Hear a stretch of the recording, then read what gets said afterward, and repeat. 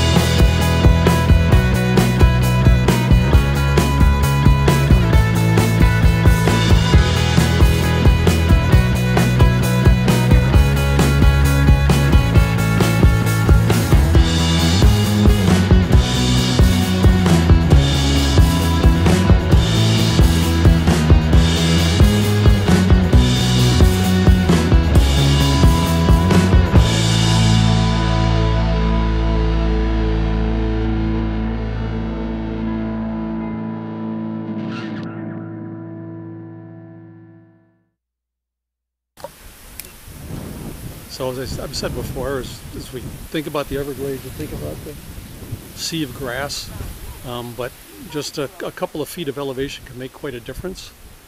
As you can see behind me, just a couple feet higher it's Paradise Key Hammock, and basically a small island in the sea of grass with a lot of hardwoods and the royal palms that are over there. In 1916, the Federation of Florida Women's Clubs preserved this and built a lodge here, called it Royal Palm Lodge, which is why, and had it as Royal Palm State Park, which is why it's called Royal Palm now. After that, there was a lot of drainage of the Everglades, and that caused a lot of basically caused drought, and there were some wildfires came through here. 1945, that just ripped right through here. The lodge was still there, and in 1954 they moved it into Homestead. But the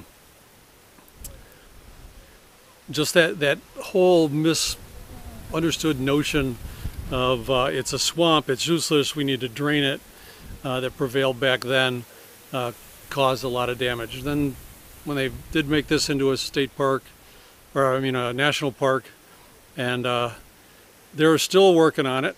There's a road north of here that slowed the water coming down from the north, and they have been putting in bridges and taking out that road so that the water could come through, which is why one of the reasons the water is so much higher here this year than it was last year. So I am going to wander back to the bus and get on the road, and after I leave the park I got one more stop I want to make before I find a place for the night. So I'll see you when we get there. So this place intrigued me, Everglades Gator Grill. I'm not sure about gator bites.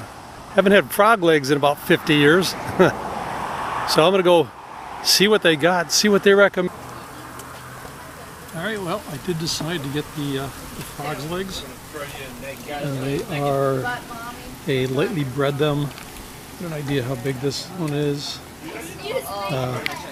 Lightly bred them, and then fry them to get them a little crispy, and then saute them in some wine sauce. Comes with fried plantains, and I've also got an order of fries coming. I am going to enjoy lunch, and I will see you down the road, YouTube. Bye.